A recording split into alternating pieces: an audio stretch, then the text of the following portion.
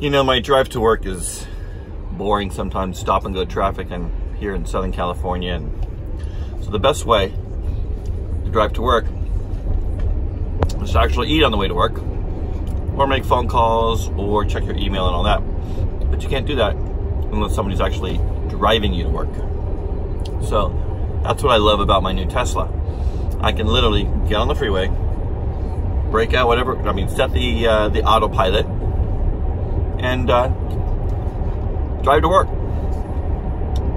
I do watch, because you always need to watch, but I can go 45 minutes, not even touch the brake, the gas, the wheel. And quite frankly, Tessie, that's what I call her, she is a better driver than me. So right now I'm going 62, driving along the freeway, and heavy traffic. I'll show you what the traffic looks like in a second. I'm driving the new Tesla Model X. It's the 100D or something like that. I forgot what it is, but let me show you the traffic. Whoa, I had to set my phone on the dash. So there's the traffic. Pretty heavy. Typical Southern California traffic. There's the dash. That's what it looks like on autopilot. It shows you the traffic around you. This is the rest of the car. Back here.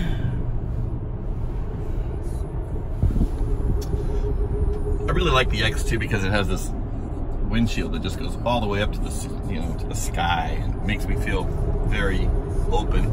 It's a very roomy car for a guy like me. I'm 6'7", so it was the perfect car for me. So right now we're heading around 52 miles an hour. I'm gonna put this back, and I'm gonna just show you once again how easy it is to drive when you are on autopilot.